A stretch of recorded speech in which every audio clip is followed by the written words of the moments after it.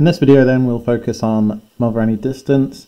Questions I'll put in the description, and if you answer those then have a look through my annotations and listen to my answers and see if you're right with them.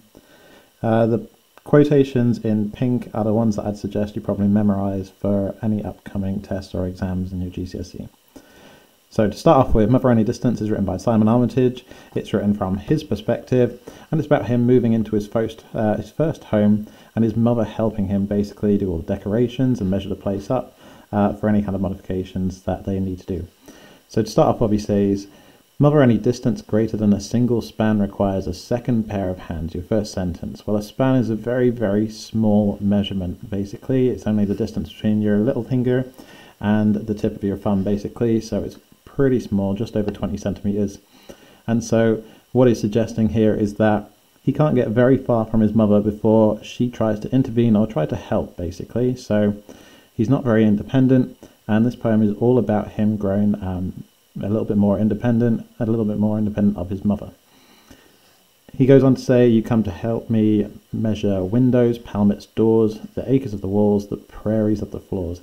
So the imagery here, the acres of the walls and the prairies of the floors, suggests that there's a great amount of space. Acres is huge, and prairies as well, these great big open wild fields, suggest that his new home feels like he's got masses and masses of space. And so maybe he's using this to exaggerate the amount of space in his new house compared to his previous living conditions, where he maybe felt a little bit more stifled if he were living at home with his parents, maybe even his mother there as well. Moving on, he talks about you at the zero end, and the you is a reference to his mother, and the zero end is really interesting because the zero end is basically probably because that's well, ever since she's been around, the zero end, right from the start basically. So right from his birth she's always been there. And he, with the spool of tape, recording length, reporting meters, centimeters back to base, and then leaving up the stairs. So the idea of him being on the other end and moving further and further away is him growing a little bit more and more independent. I've heard it suggested that the spool of tape is a bit of imagery which resembles an umbilical cord and how he gets further and further away until eventually he basically gets detached from his mother, which is an okay bit of analysis. I think it's okay, I think it works. I like the idea of centimeters back to base. The idea of calling his mother base says that she's stable and that he can rely on her, basically, which is quite a nice bit of imagery.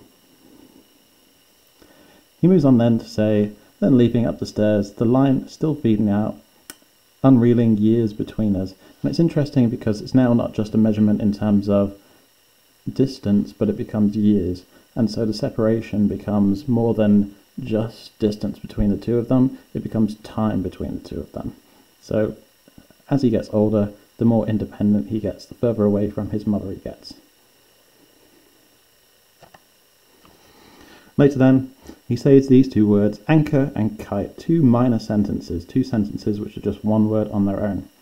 The idea is that she probably is the anchor and he is probably the kite. And an anchor has two different meanings, really.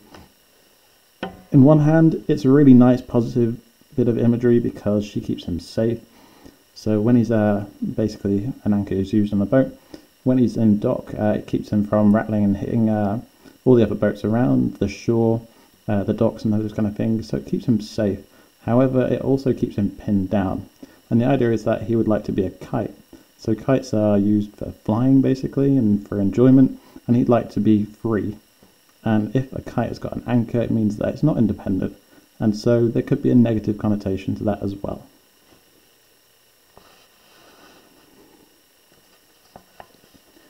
Moving on then, he talks about I spacewalk through the empty bedrooms. So this bit of imagery is really quite nice. The idea of him spacewalking through the empty bedrooms suggests that he no longer has the same amount of gravity that he used to have. And the gravity would probably be represented from his mother, who kind of pins him down, keeps him to the earth. And so the idea that he's now spacewalking suggests that he feels less gravity, he's getting more independent because he's got much more freedom of movement, he's not pinned down by things like gravity. He talks about he climbs to the ladder to the loft, to the breaking point where something has to give. So the breaking point is the distance between him and his mother, and something's got to give. It's going to come undone, basically. he goes on to say, 2 floors below, your fingertips still pinch the last 100th of an inch.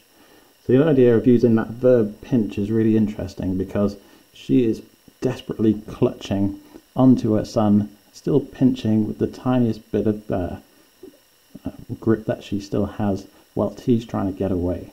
So the last 100th of an inch, this tiny measurement. So he basically is escaping and she's still trying to clutch hold of him, keep hold of him. You then have these ellipses, the ... and that suggestion there is that this is where she actually loses her grip, the ... there, these ellipses. He goes on to say, I reach towards a hatch that opens on an endless sky to fall or fly. And you've got a really nice bit of imagery here. A hatch and to fall or fly kind of refers to hatchlings. So young birds, when they finally learn to fly, they basically get pushed out of the nest and they have to learn to fly on the way down when they're falling. So it's a risk. And he's willing to take that risk to find his independence from his mother. And that's what you've got, this bit of imagery here. It's a risk, but he's willing to take it, and he wants this independence from his mother.